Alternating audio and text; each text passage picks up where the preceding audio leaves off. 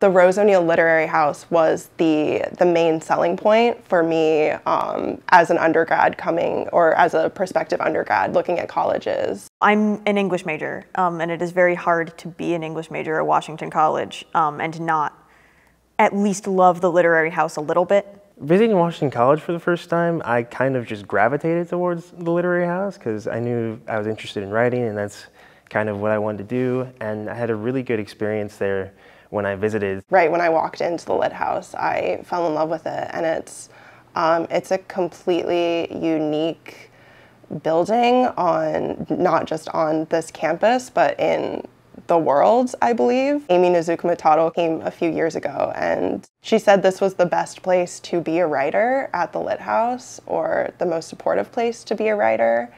And it really is. Especially as a creative writing minor and someone who loves attending readings at the Literary House and other events, I wanted to work at the Literary House and become more familiar with how it operates. And it has people I really love who work in it and visit it. I would encourage prospective college students who are interested in writing and any creativity to look into the Lit House and understand its purpose, and you'll probably fall in love with it too.